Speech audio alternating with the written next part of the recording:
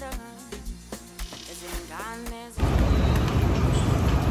you all for coming. I'm so excited to talk about some swim caps and for you guys to give us your hair stories, right? This is going to be like a natural conversation. I'm going to talk about like our childhoods, and I'm going to ask questions about like why do you feel like some women who didn't learn how to swim in their youth would maybe stray away from swimming now, right? Obviously our hair is one of the big reasons why we don't go in the pool, right? So we'll start with Allison. When did you learn how to swim? Okay, sure. So I don't know exactly when I learned how to swim. I just grew up loving the water. I'm a water baby. I wanted to be in the water all the time, the pool, the beach, wherever the water was, that's where I wanted to be.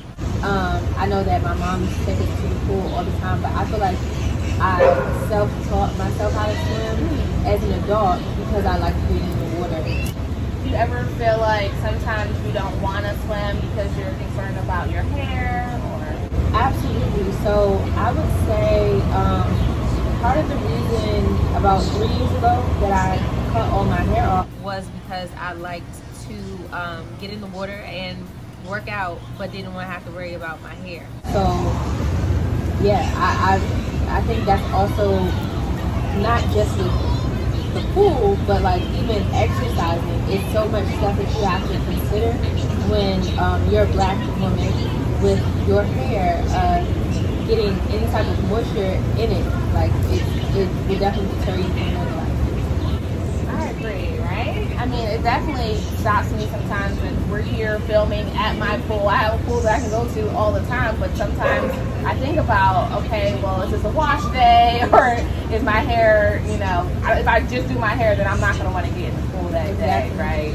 More recently, my hair is growing back, but I'm keeping it in all protective styles because I still have the same routine. But what's crazy is my braids are all the way down to my butt, and they fit all in this cap. Like I've never seen a cap that could fit braids. Like usually the braids are, you know, just hanging out the bottom, but like this cap fits braids in it, and I'm really surprised. Okay, Bethany, I know that you have not learned how to swim yet. Okay, so what is some of the reasons why you haven't decided to learn at an older age?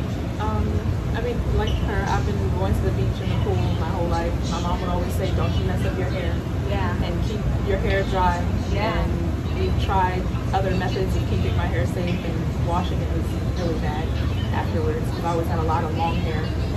So it was hard for us to keep the sand out of it and getting the chlorine out of it. Yeah. And the after effects weren't worth it to me. So I just stopped going. We've tried different swim caps, and my mom would always say, oh, you'll be fine. And I'd be horrified to get in the water, and I would get in it and I'd feel it just swooping up under the cap. And always, at least my edges, which are what we need to protect the most, was damaged. So as I've been trying this cap, it's not bad at all because it's, you know, it's snug. You can see that it goes around your head. It doesn't hurt when you move it or adjust it. So it's nice and it's staying there. So I don't feel like I'm gonna keep getting wet up under, not even where my ears are. It feels snug there too. So I enjoy this cap. And as an adult, people would say, oh, I'll teach you how to swim. And I'd usually say, I'm fine. I don't go in the water. I know how to not drown. Right. So that's enough for me. I was gonna say too, because we spend a lot of money, and I think part of the reason why maybe our mothers would have said to not get your hair wet is because they know they have invested money into keeping your hair nice and, you know, braided up or whatever, and we don't want it to be fuzzy or damaged or whatever. Savannah, when did you learn how to swim? I don't know how to swim. Okay. It was when you talking basic. So just, you know, when you talk to kind of jump in and go out there, but nothing to the second level of the. I like to swim just to have fun. Nothing beyond that. And of course, anybody that's swimming, they want to swim with confidence that their hair won't get wet or that their hair doesn't get damaged. Such as myself, I like to make sure that my hair stays moisturized in the healthy state that it is in. And I've seen many women have to cut off their hair or they have dead ends due to the chlorine because it has that bleach chemical in it. Now we talk about swim caps. I've never been a fan of swim caps because your hair gets wet. Cap is very secure on my head. It's not tight, but I know I've tried other caps for my daughter, and as soon as you get in the water, it's just like all the water submerges inside the cap.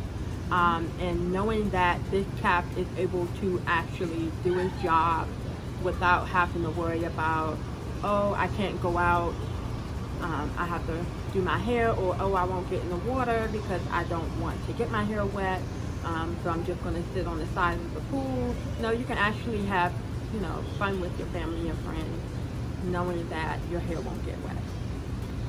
I know for a fact at one point you were getting your hair done once a week, maybe twice a week. Yeah. So how much money would you say that you have probably invested in your hair? When I was going to the salon, it was just a basic wash and flat iron, so I would pay at the max $80. $80. Then you would do that sometimes twice a week. Very expensive, it adds up. I'm just saying, you know, for other cultures, like they don't usually get their hair done as often, and it doesn't necessarily cost them as much, you know. They might go 6 months. And right? And like you say, the culture, they experience more so on the side of higher prices because they determine length. The length, the texture of your hair, and those sorts of things, and that also, you know. Yeah, because your hair was very long. So she probably charged you a little bit more because your hair probably didn't even fit in the thing. It was so long. So since 2015, I started going back on my journey of trying to have my curly sticks. I got used to flat ironing my hair once a week. And so going back on that journey, I have come a long way. But there's more work to do. Now I pretty much wash my hair maybe every 3 weeks, and I just use a co-wash in between so that it's not stripping the oils out my hair. Are you afraid of the water at all? I'm not. Yeah, I'm comfortable with getting in the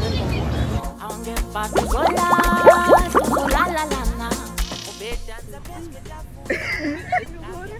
I'm afraid of water. You are? I am horrified of water. Okay, I haven't done this in years, guys. Let's do this. Yeah. Am I drowning? No. I love it. Nowhere.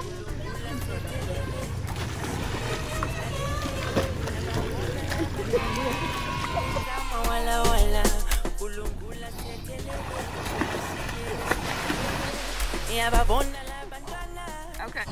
See, I can do this and not drown.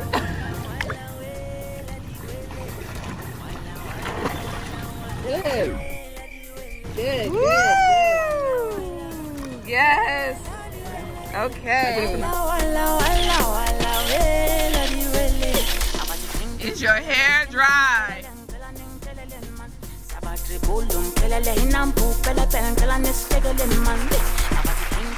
Wow. I rated it 10. 10 out of 10. 10 out of 10. I have to go get 3. Right. My sister already ordered one. Oh, good, good. I love it.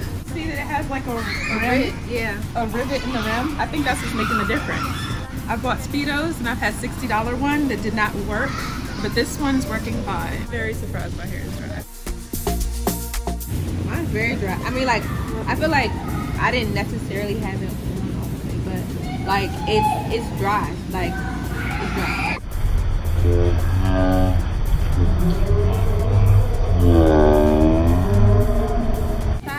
One little spot in the back. That's it. It may have been something on my part. Bethany, Allison, Kavana, And we love Swimma caps. The cap, I love how it just slips on and slips off. Like it's easy to go over my hair, and then like when I'm done with it, it just slips off. The material, it just helps it slip off, which I think would be also helpful to not damage your hair. So when I took mine off, it didn't hurt my hair. I didn't feel any pull. Even turning it around to make it more straight. I was afraid that it would pull my hair out because it looks like a rubber, but it's like a silicone instead.